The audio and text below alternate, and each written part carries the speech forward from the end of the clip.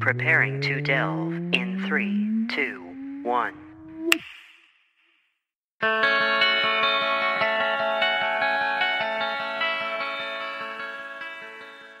Hello, everybody, and welcome to Delve. My name is Nathan. And I'm Alex. Alex, you know what it is? It's a new year. Sure is. It's 2020. Everything's in hindsight. I thought 2020 meant everything. That's perfect sight, right? Yeah, but you can see hindsight is now 2020. 2020. Yeah. So the year of hindsight. That sounds about right. Yeah. Looking at new the decade? mistakes of new decade. Mistakes of 2019. All of them. Yeah.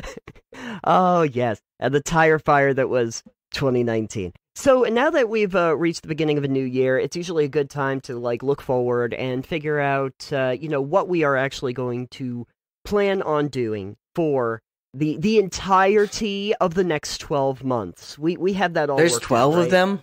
Now, according to the Gregorian calendar, yes. That's there 12 are too many. That's 12 too many? You were hoping 2021 would be, tomorrow? I was hoping Oblivion was tomorrow or something. I don't know. Elder Scrolls Oblivion? I was playing that not too long ago. So we don't necessarily know, to be honest, we don't really know exactly what we're doing the entirety of the year. I don't think we know what we're doing any of the year. We do have a little bit of an idea of, what we're hoping to do in the next few months, though. Because I believe in April? I want to say it's this April. I think that we will be 5 years in officially. And is it really? That's that's a long time. We'll be starting season 6. We're at 239, 240, something right. like that.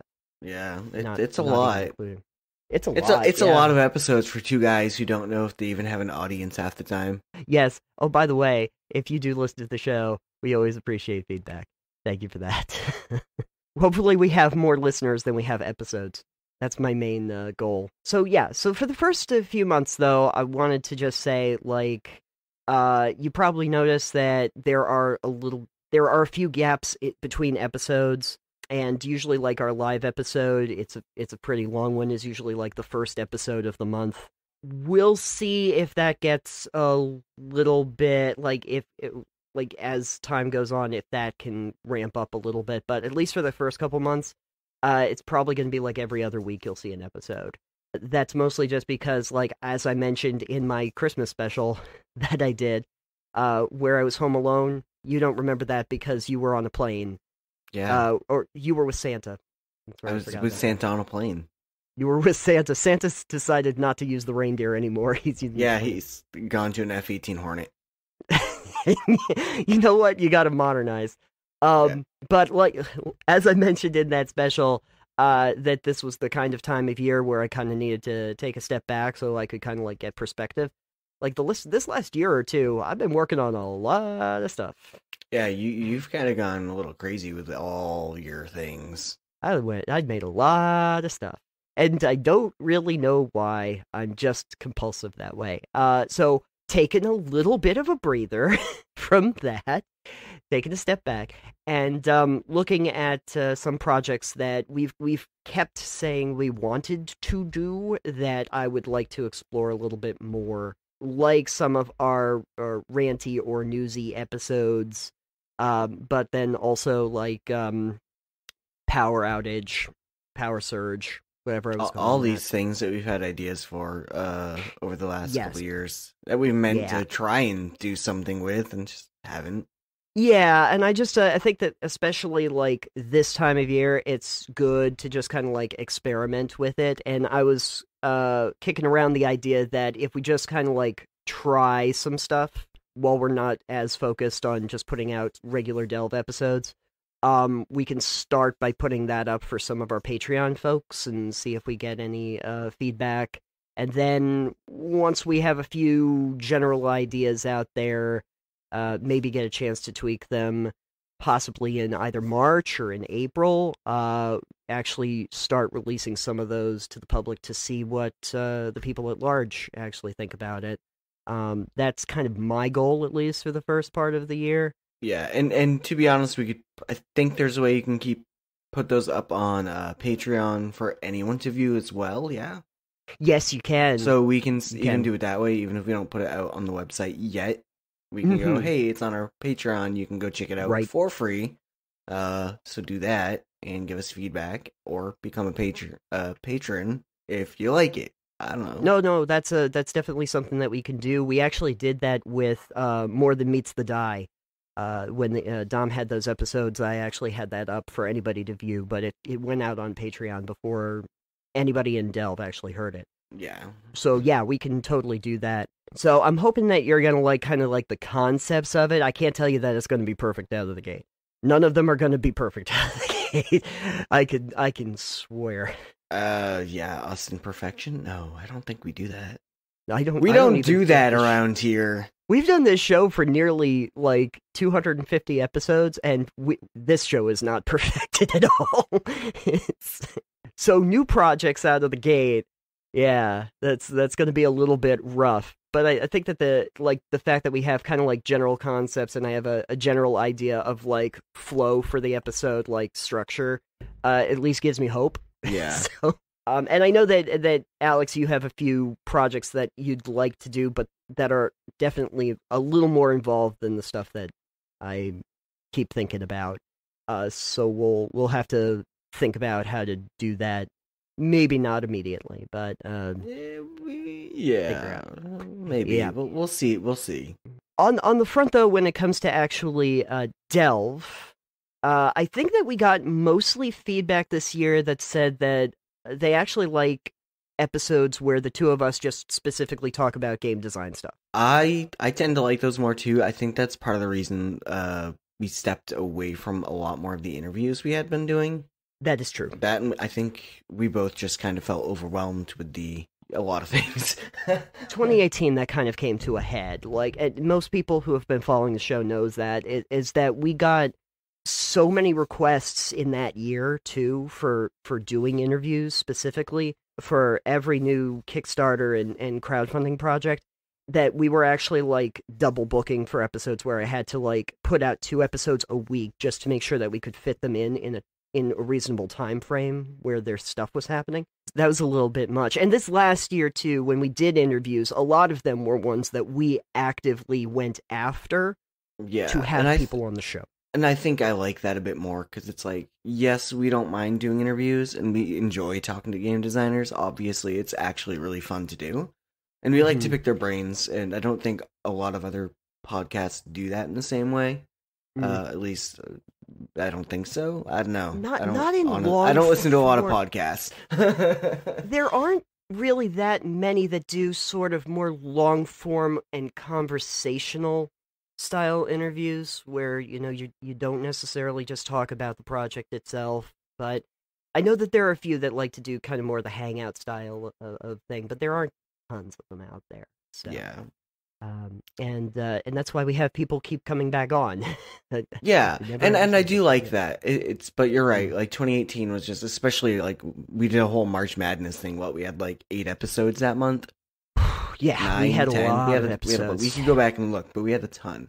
On our end, I don't know like what our listeners know what we do and what Nathan does, especially because honestly, Nathan is the powerhouse behind everything. He edits and does all the posting on the site, because it's just easier to not have to transfer files back and forth. Yeah, I can just lay it out and everything. And Nathan puts a lot of time into this, so especially on your end, specifically Nathan, where if we get a ton of requests like that to put episodes in for the Kickstarters, which obviously we haven't had a problem with, but like when people go, oh, can you do it at this time specifically so it can be there for the launch of the Kickstarter, it then becomes a lot of shuffling around where we put episodes that we might have already previously recorded or have coming out to finagle where those times come in where we can do it. And if we have requests for episodes in the same span, it's like we don't give preferential treatment. One of the things there is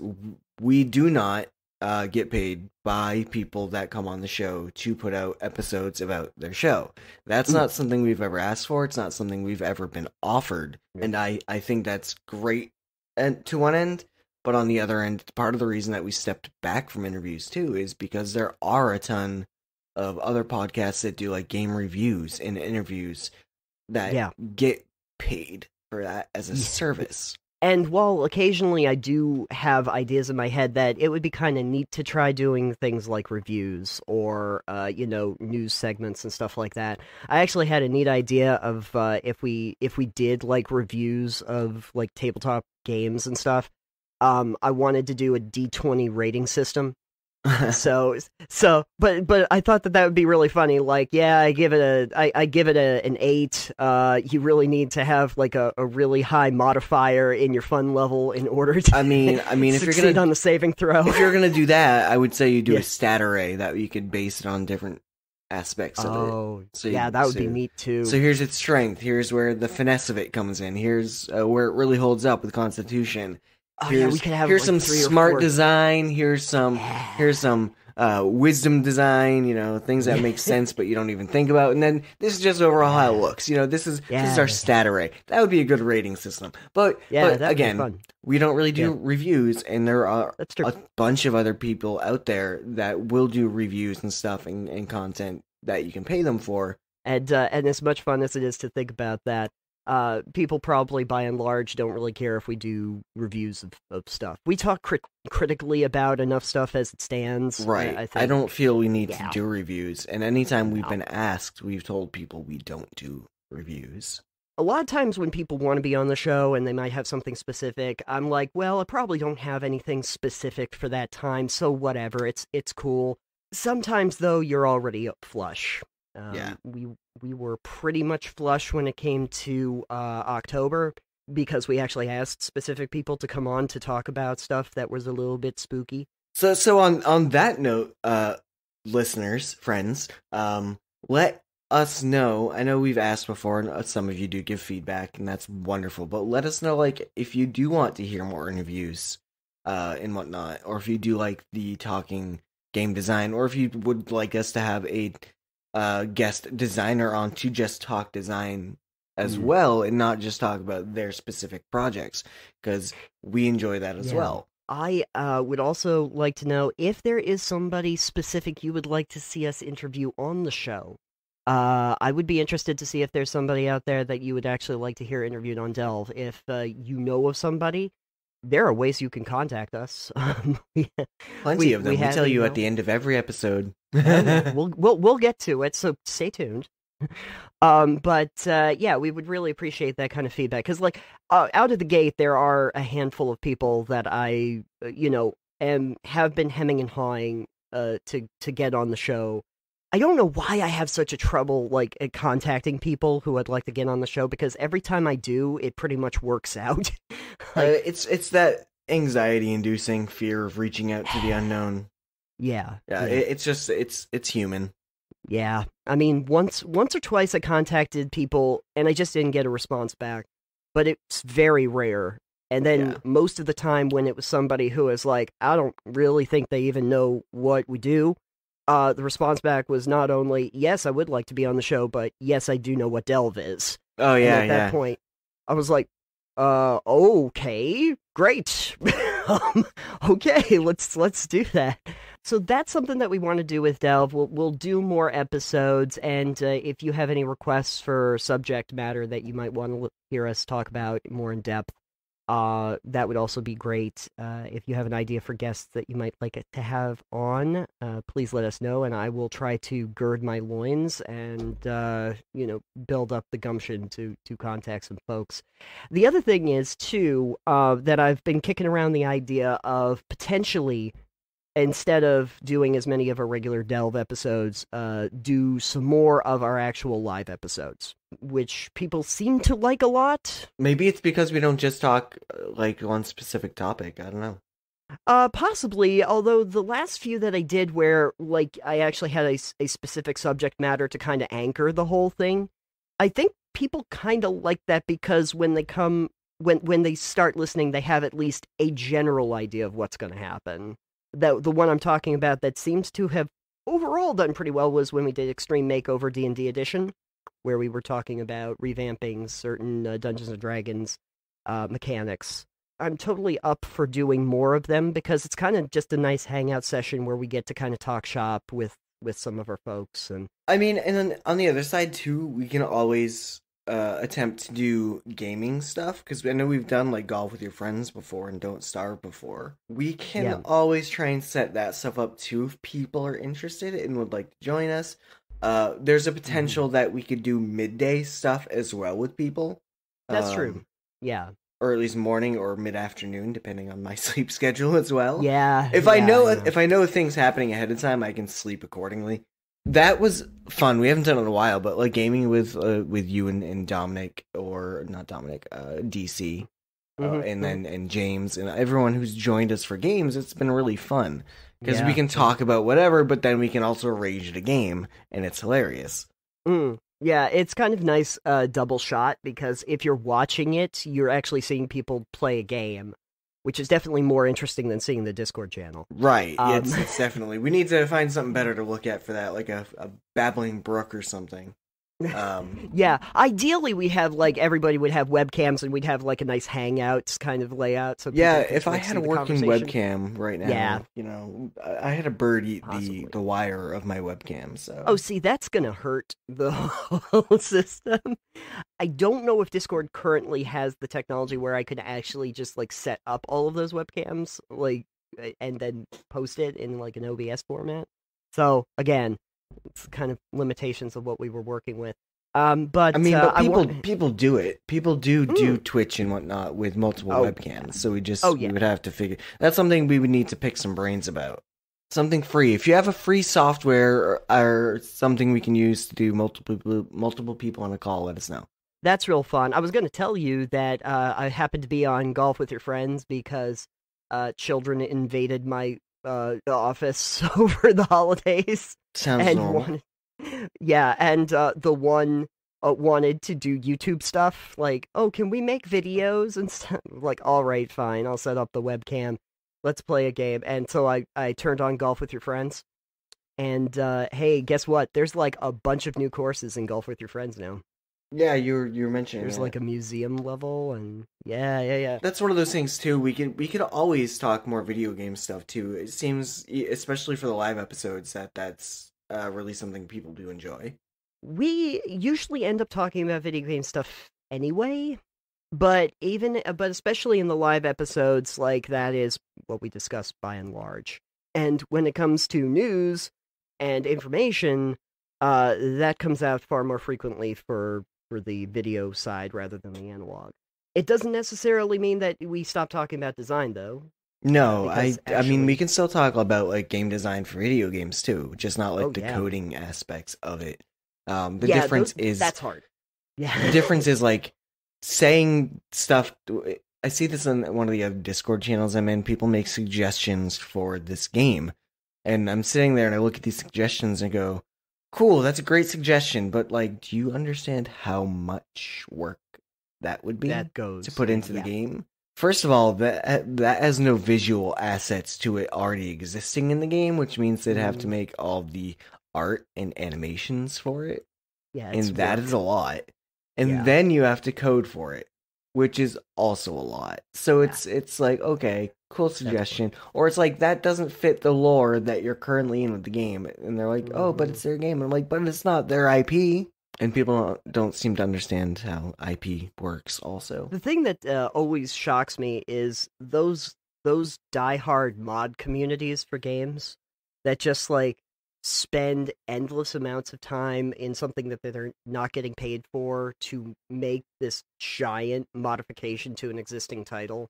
Like that crew that was making Fallout Miami for Fallout 4, and it's like, you guys are insane, but I love you, because if that ever comes out, I'm playing it. Well, for those people, it's like a passion project, I want to say. It's something they want to do, and they put the effort in, but they also can get compensated by people who like enjoy their work.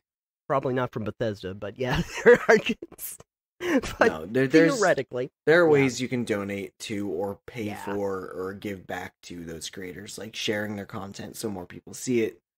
It's the same as any like homebrew, except you don't pay for homebrew, or like DMs guild stuff. But I mean, I'm glad that those people are out there. But yeah, if you'd like to see us play some games, we might just do it anyway because we want to. I could just as easily, like when we do live episodes, just be playing Stardew Valley. We're doing that. Yeah. Hey, there's a multiplayer to that now, Alex. I thought there always was a multiplayer to that. Not originally. It was originally just single player, but they created a multiplayer version of it, which is actually awesome. They made it so that you can do up to 4 players in a game. And one person actually has the farm, and then they can essentially have 3 helpers come into their game and work on the farm and go interact with Abigail and, ask her out to dinner and stuff, which is pretty much all you want to do for relationships in the game. She has purple hair and she likes video games. She's the perfect one. Yeah, okay. Isn't that the one who eats everything? No. Oh, okay. Sure. No idea. I've never actually played Stardew Valley. You've never played Stardew Valley? That's got to be one of the things that we do this year. I have a hard time playing games that are pixel graphics. The thing is, I have a pet peeve about pixel graphics too, so when I say that it's like one of my favorite games, it has to be real exceptional. And Stardew Valley actually like transcends its pixel graphics to be something better than that. I'm picky. I'm just picky. Yeah, I understand. I think I'm kind of obligated to do a dating sim this year again. I just have to figure out which one. Obviously, it's the furry one that Steam suggested me. Oh, God. I think the thing is that a lot of those are just, are mostly for PC, or if they are for Mac, they still require some pretty heavy load that I can't do from my computer. So what I may have to do is, if we figure out what I'm going to do, I will just come over to your place that Saturday, and we can play it on webcam, and you can laugh at me in real time. Yeah, the furry one, or the one with the pigeons, or the one with the Colonel from KFC. One is something. Hatful Boyfriend. Oh my God, yeah, let's do Hatful Boyfriend. It cannot match nearly as much awesomeness as the last couple, but Yeah, I think your niche for that has to be comedic ones, not the sexual adult ones. No, it's definitely it can't be that. It has to be tongue in cheek. Oh, I mean, apparently there might be something coming out from Doki Doki this year, so maybe you can play that. Oh God, I don't know. There's another sub-auto game. There's something. They said there's something coming. We don't know what it is. It might be DDLC based. It might be some other project, but they did tweet out something, I think, that's like, yeah, there's going to be something coming in 2020. If you kind of get into the big backstory behind that, it's kind of like the start of some kind of almost mythology that they're putting together. That's supposed to be part of like the other projects that they were working on. So it's probably in that vein, but not necessarily those characters or what was happening there. Yeah. So we'll see. Yeah, I guess if they come out, oh God, I guess if they come out with it, I could play it. I mean, you'd have to now. Maybe I have to actually try and enjoy it this time. Yeah, well, I make no promises. But yeah, I mean, I do apologize that we're not going to have quite as much content in the next month or two. Yeah, I was just tired after December. Listeners, if you miss us, you miss our content, there's a couple things you can do. You could join us in Discord. We are always happy to chat. No, it's not it's not super active, but we have a Discord. And if you're there and you want to talk to us, usually we'll reply. Yeah, and we'll be around. We can strike up a conversation. We'll talk about pretty much anything you want. And you know what? You just let me know. I miss my delve, and that kind of encouragement may be all I actually need to keep me going. Sometimes you just need people to tell you, yes, I would like more of the thing that you do, to get you to do more of the thing that you do. And a lot of times that's my motivation. So hey, feel free. Yeah. But December, I had 3 different Christmas specials I made. Oh yeah, yeah, you did. Yeah. Oof. Probably not going to be doing that again, but had fun making. But it was a lot of time in. So so I was like, if I could not put as much time in, and at a certain point, at least in my own life, I have to make what's it called, money. Oh yeah. I thought you were going to say an executive decision. Oh, yeah. No, I do have to make an executive decision to, like, step back because I'm doing way too much, and it's all over the place. But at a certain point, I also have to figure out what I'm going to be doing to make what's that thing with that has presidents' faces on it. Oh, The that money money. thing again. Yeah, yeah. Yeah, to get a stable source of income. Working out like how I'm gonna do that and still be able to make. I did it before. It's just that then after I kind of like left my regular day job to try and focus on making content, I started doing a lot more projects. And now I'm like, maybe I have to pare that back a bit so that I I can. mean, yeah, you can't just do projects with no income, Nathan. Well, I did it for a little while, but I can't do it forever. I have the opposite problem where I have income and no projects because I mean, I don't have a lot of income. I mean, let's be real. I've talked to enough people from like the last year who were saying how like they got stretched thin because there were so many things that they wanted to do and they went and tried to do all of them. Yeah. That's one of the reasons why I wanted to tool around with some of our ideas and see which ones are viable before I get too far into any of them so that I know what works, what doesn't work, what I could probably drop, what I could keep doing. Maybe this year we could actually try and get our YouTube channel to like actually work. That would like be something. regular delve episodes or whatever podcast episodes. Find some like decent graphic or visualizer for it. Upload schedule is the thing that we're probably going to have to work out the kinks on how often we can put stuff out. I was trying to do certain things at certain times, but realistically, like more recently at least, I've been doing different kinds of projects for videos and just trying to get like at least one of them out a month. Yeah. Mostly because I was doing vlogging camp, I was doing the re-reviews, and I was doing attempting to play, which I all thought were interesting enough series, but you know I can't do all of them every week. No, you can't. I try, but I also found out that it just trying to flood content because I did that whole level by level series for Borderlands 3. That was a point in time where we actually had like 7 videos that went up in a week. So that's a thing that I did. Yeah. Yeah, but strangely enough, not so much traction. So I think that we have a fairly good idea of some of the early goals that we need to hashtag goals that we have to achieve. Life goals, 2020 goals. Hashtag 2020 life goals, yeah. And make it trend.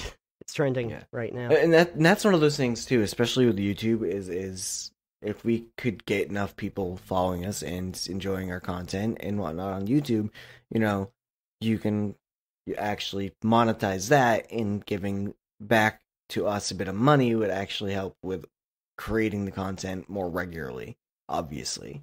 Yeah. I'm sure all of you know how that works. Yeah, if you can get the numbers up there, you can actually monetize it. If you don't get demonetized.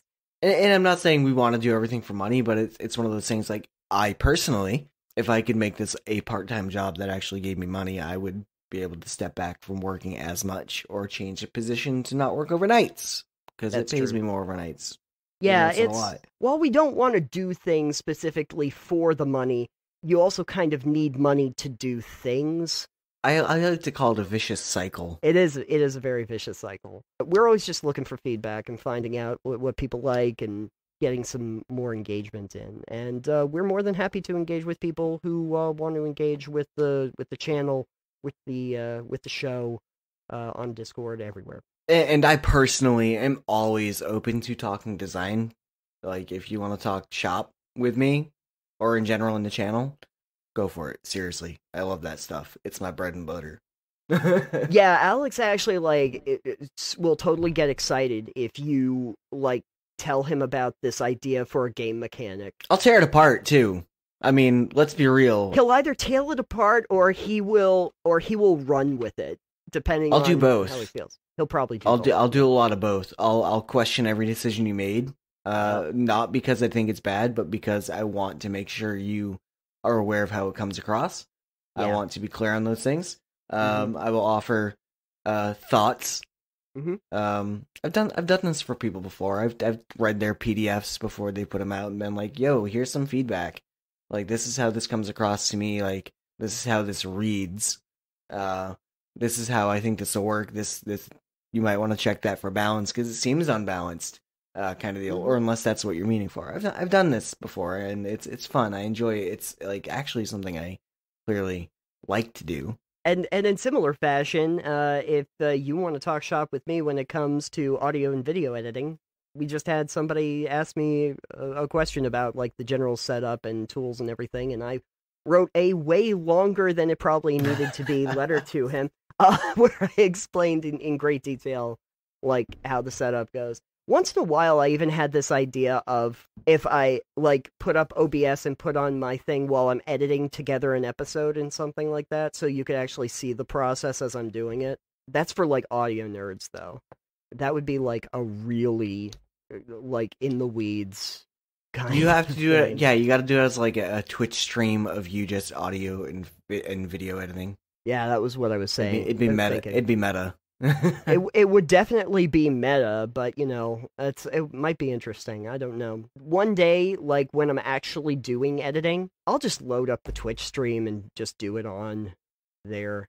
There you and go. See if anyone's free to join me at that point. I mean, I'm already at the computer doing work, so why not? I might as well. So anyway, that kind of gives you an idea of what we were looking forward to in the new year. And so, if anyone would like to find out more information about Delve or all the projects that we do put out, Alex, where could they go? You can find us at delvecast.com. And while you are there, you can click on our Patreon banner.